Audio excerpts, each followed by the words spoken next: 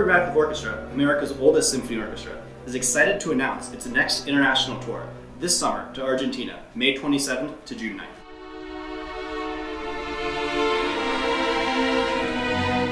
We leave campus in late May and head straight down to Buenos Aires, where we'll spend a few days getting acquainted with the city's incredibly rich cultural heritage and having a few rehearsals before our concerts begin.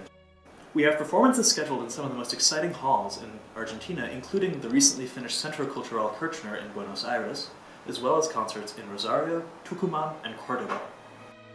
This tour, we're excited to partner with La Orquesta Infantil-Juvenil de Retiro, a youth orchestra comprised of underprivileged children who are passionate about the transformative power of music.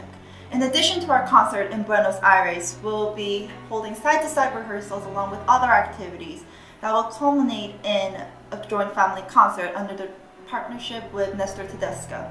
The other great and unusual thing is that for 10 days, your primarily activity is music. That's what you do, which is something that all of you love to do, but normally you don't have much time. It's not the focus of the activity here at Harvard. So it's a very special combination. The HRO is very excited to have this opportunity to go on tour this summer.